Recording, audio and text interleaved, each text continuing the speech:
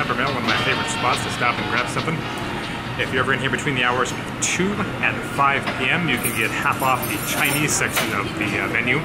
Always good to get some beef and broccoli or sweet and sour chicken for half price during those hours. Anyway, so as you probably saw in the last vlog, things did not go all that well for me, but turning around pretty nicely of late, and definitely had a few interesting hands to pass along. Before I even get into those, we had evidence, as I posted up on Instagram at BenNeach, that poker is not dead. We had a guy who was clearly there to have some fun and never played a lot of poker, you can tell, but was just there to gamble. And one guy had opened, and this guy had just moved all in over the top. I think the guy had made it 100, and this guy had moved all in for over 1,000. And he moves all in and shows both cards. He shows ace-king. The other guy is tanking. He's got over $1,000 decision, but he can see both cards. Eventually, this guy turns over his hand, and he's got pocket kings. So obviously, anyone who's played any poker at all knows this is a snap call. Except, he's not snap calling, he's tanking. He just says, man, I have so much money, I don't want to lose this money. Eventually, he does settle on the call, and he ends up winning the hand, not surprisingly, with his pocket king. So, evidence that poker is not dead. If guys will chip all in big, show both cards, and other guys aren't even willing to snap call. I was just a little upset that I couldn't find myself getting in that situation. 1, 2, 3, jump!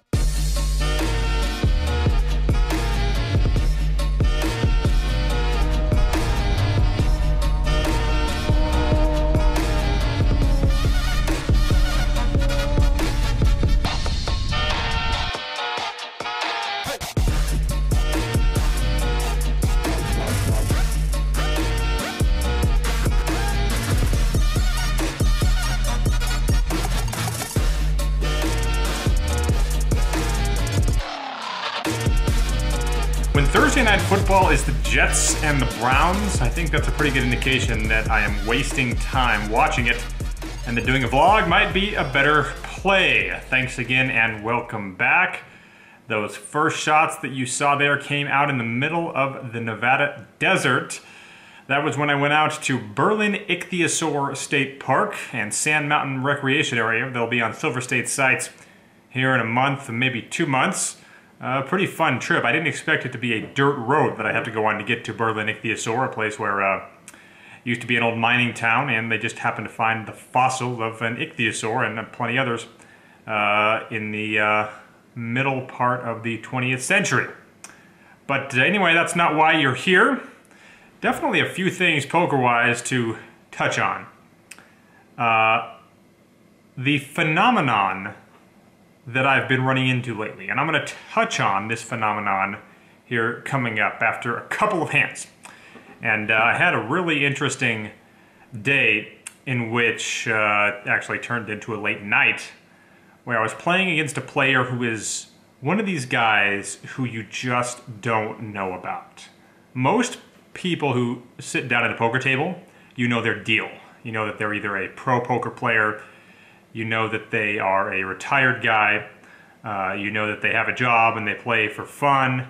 You usually know what the deal is. You know, I mean, most people know my deal. You know, obviously I have a job, you know, work 40 hours a week, but I play professionally as a side job. I think most people realize that. But anyway, this guy, I don't know his deal. I honestly don't. I've heard theories thrown out there that he's a trust fund baby, and he also could legitimately just be one of these grinder types, but for a variety of reasons, I find that a little hard to believe. So, he doesn't even act human, first of all, which is why I call this section of the vlog Dismantling the Robot. So, what ended up happening was there was a hand where he opens under the gun, which he does not do too often. He opens to $20 under the gun in a 3-5 game at the Peppermill. We get a call on the button, and I'm in the big blind with Jack 10 of diamonds. I make the call as well. The flop comes out 10-8-3 rainbow with 1 diamond. Pretty decent flop for me, but I'm going to go ahead and check and see what this guy does under the gun. He bets 25. Player on the button makes the call. So definitely not a fold that I'm going to be making here. I'm going to make the call as well. I'm going to hope for a diamond or obviously a jack or a 10 on the turn.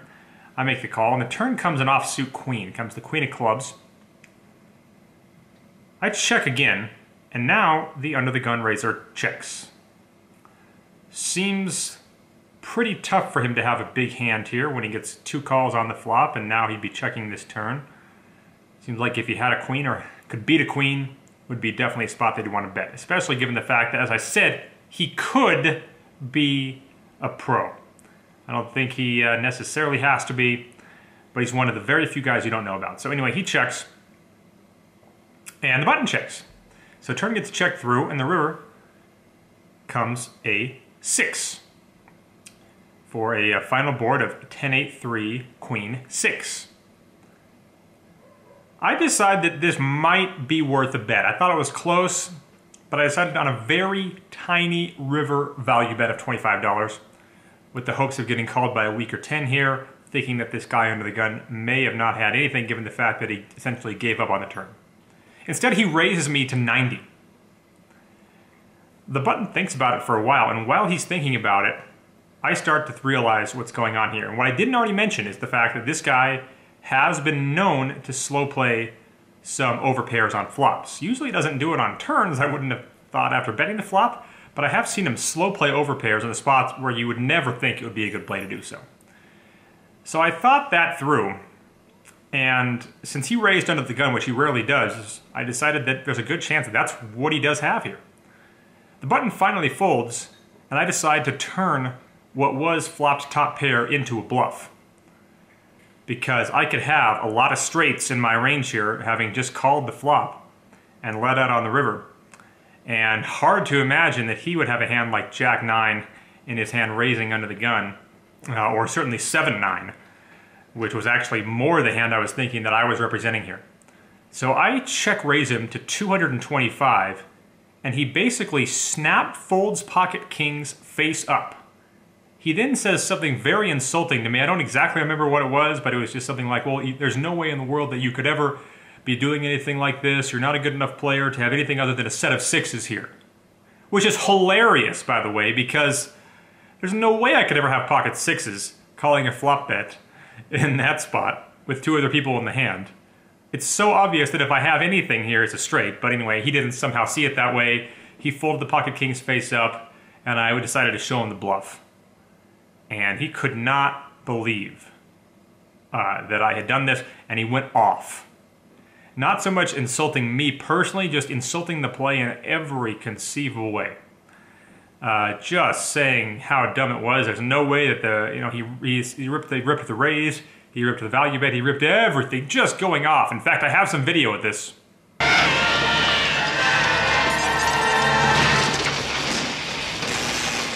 Jesus H. God! So that's how that looked.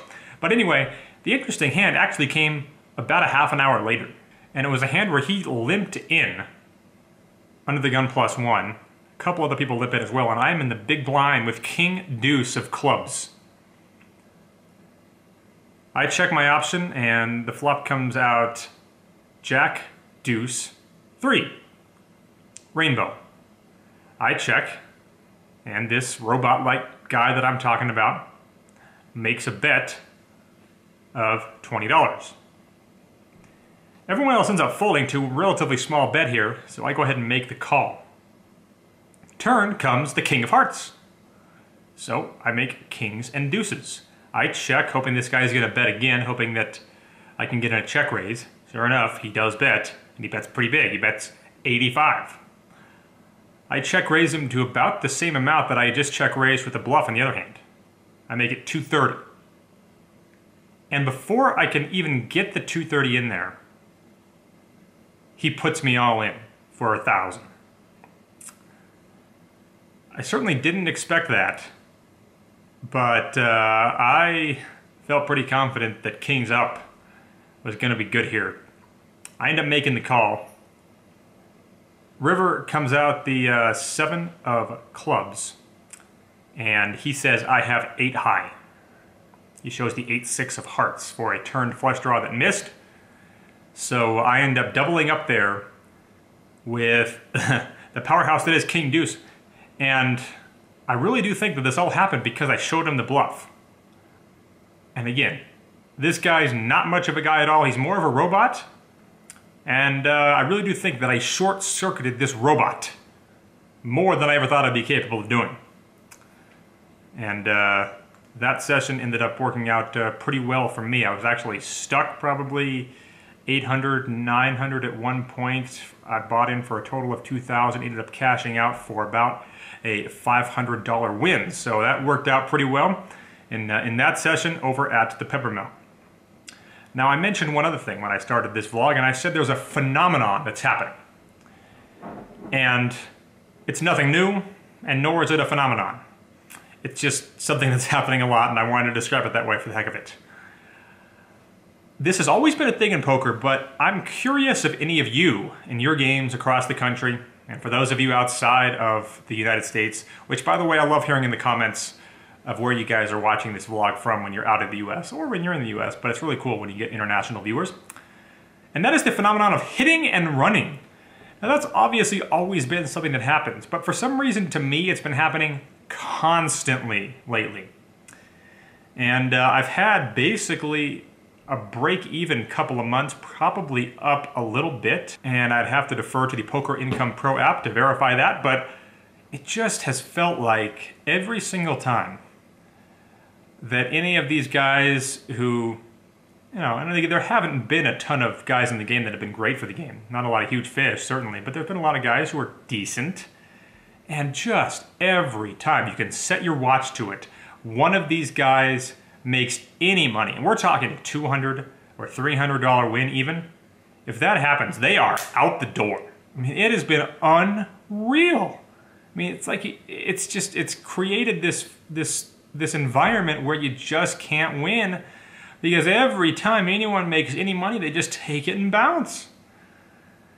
And I know kind of the old adage is quit while you're ahead, and these guys aren't winning players, so maybe it's a smart move, but it just doesn't feel to me like that's the way that it used to be. And man, it's just been rampant lately with the hitting and running. I actually called it the other day. I'd lost a hand that I will mention that I had turned 2 pair. And I'm actually just going to kind of fast forward through this hand. But I actually had the old Jack 7 of clubs out of the blind. I turned 2 pair after calling a small flop bet. Just a bit frustrating for me, the money part of it. And again, I'm not complaining about running bad, even though it hasn't been a great stretch for me. The hitting and running, though, has just been amazing to me lately. It's worse than I've ever seen it. And just curious if any of you have thoughts on that. Leave them in the comments down below. And if any of them are good enough, I will address those on the next edition of the vlog. As always, you can follow me on Instagram at Ben Deach. And you can subscribe to this vlog if you haven't already. I do truly appreciate those of you who have. I know we picked up some Johnny Vibes fans last week. How about Ian of South Creek Pizza here in Reno taking Johnny Vibes to his pizza joint, which is ironically about a 5-minute drive from my house here in South Reno. Great pizza, by the way, South Creek Pizza. For those of you who live here in Reno, probably the best pizza in Reno, along with JJ's Pie Company over on 5th and Ralston. Just as a thing to give a shout out to there, but Johnny Vibes, his last vlog, really good stuff here from his trip up in the Reno area. That'll do it for this edition of the vlog, and we will see you next time.